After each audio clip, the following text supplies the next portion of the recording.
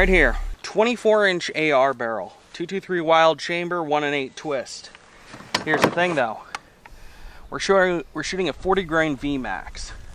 Now, of course, according to the box, the velocity here is supposed to be 3,800 feet per second. Well, this barrel is definitely long enough. We've got the potential to hit that. What's it do to gel? You know what I say? Hasta la vista, jelly.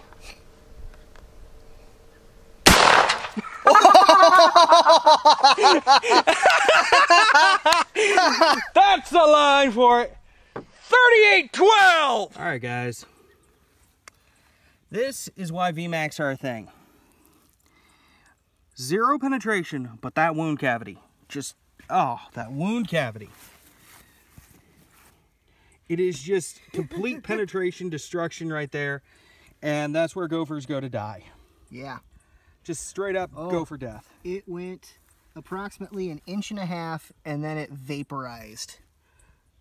The table. Well, the table went with it.